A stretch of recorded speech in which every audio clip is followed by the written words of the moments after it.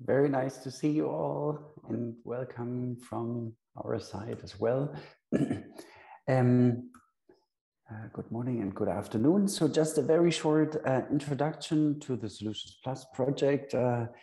Thanks a lot for the organization of this workshop. I hope you see the full screen now.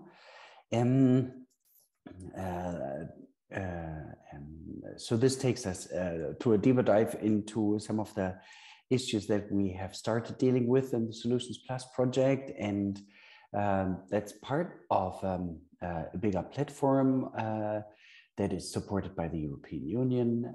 As Nhận said, it's quite a big family of partners, 48 partners.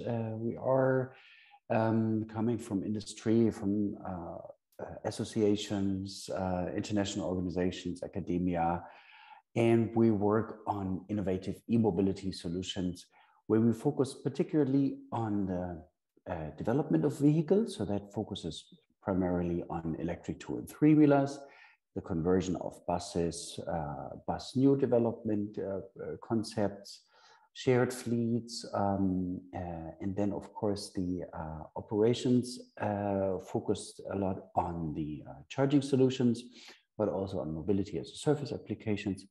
And the key element of all of this work is to integrate that into a wider sustainable urban mobility transition pathway.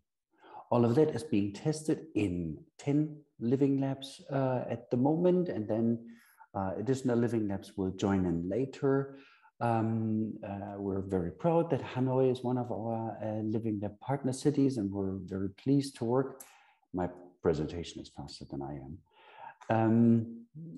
Work with you and with a team on the e-mobility solutions that have then also the potential to transfer to other partner countries and regions in the world.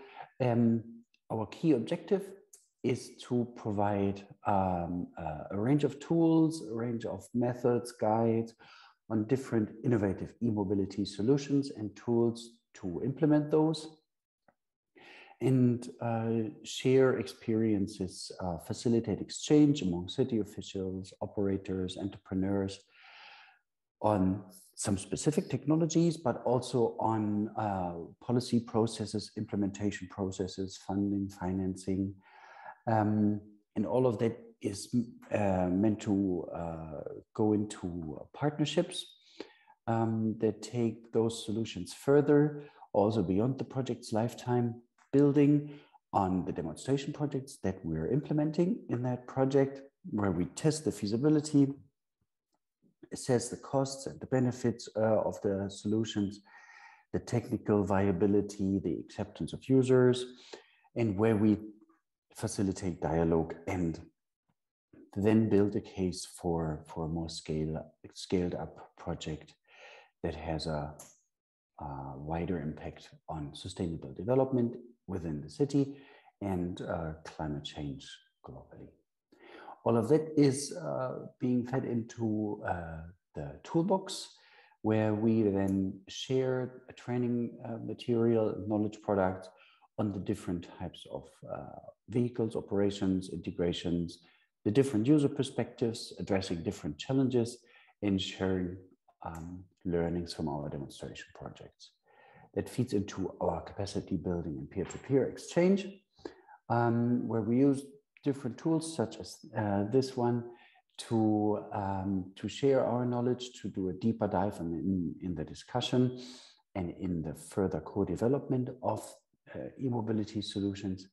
And a core element of the whole program is the Startup Incubator, where we facilitate the dialogue and the exchange and the co-development process between partner cities and private sector actors to make sure that innovative e-mobility solutions fit into the wider context of the societal perspective of urban mobility transition and fit into public sector mobility solutions, and they are complementary. With that, I wish you success and great exchange over the next few days during the training, and back to you, Hien.